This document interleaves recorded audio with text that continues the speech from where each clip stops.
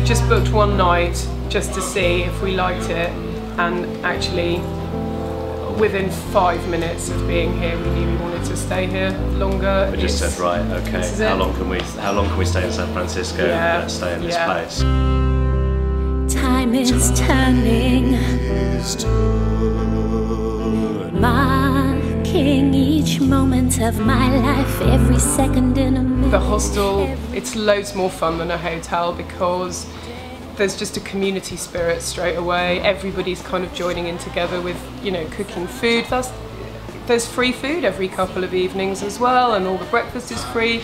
So, you know, in terms of value for money, it's, you know, it's been amazing. You know, we're a young family, we have to, you know, we're not millionaires, and for the kids, you know, having that cultural exchange, that's an education you cannot get at school.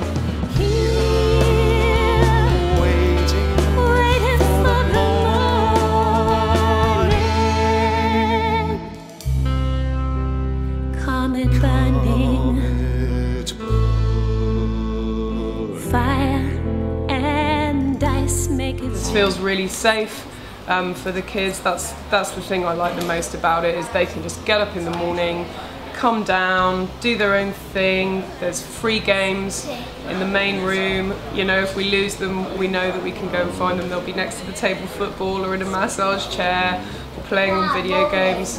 And it means that they can go to bed at night and we actually get a bit of time in the building where they're safe and we're still with them, and we can hang out and have a social life as well. Social life as well.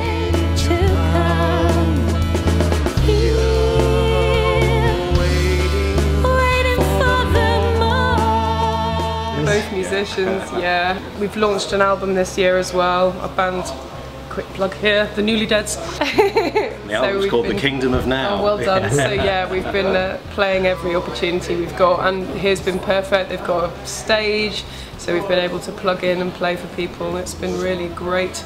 Can you just, you know, pretend that we're rock and roll stars? Loving it. Pretend?